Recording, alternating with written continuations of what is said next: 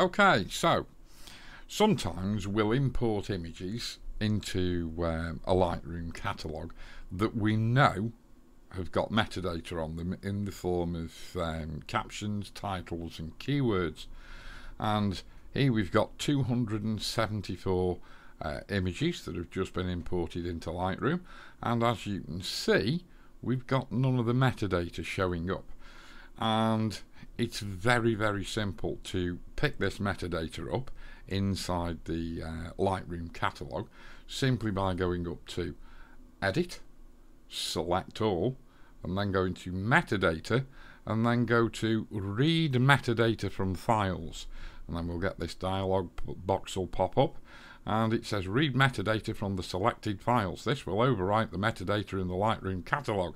Great, because there isn't any, so we'll just go read and we'll see that this is actually working its way along as it picks up the metadata that exists embedded inside the actual files themselves, the image files themselves.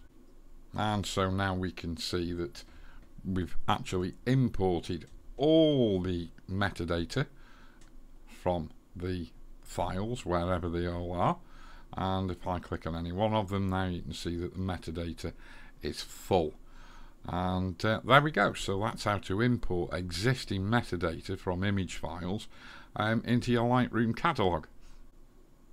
Now, as a follow-on, if I now want to find all the images that I've just imported that don't actually physically have any metadata embedded in them in the form of IPTC data, these are the keywords, titles and captions, I can very well pull up the filter view and I can choose any one of these options here and go to the pull down menu and change that to keyword.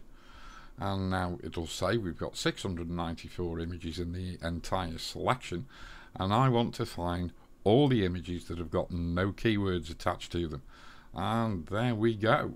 And what can I do with those? I could either just select them all and put them in a new collection, sub collection, or I could go edit, select all, and I'm only interested in the images that have got metadata on them because these are usually duplicates in my workflow, and I'll just go remove photos, and I'm not going to delete them from the disk, but I will remove them from the catalogue. And so there we go.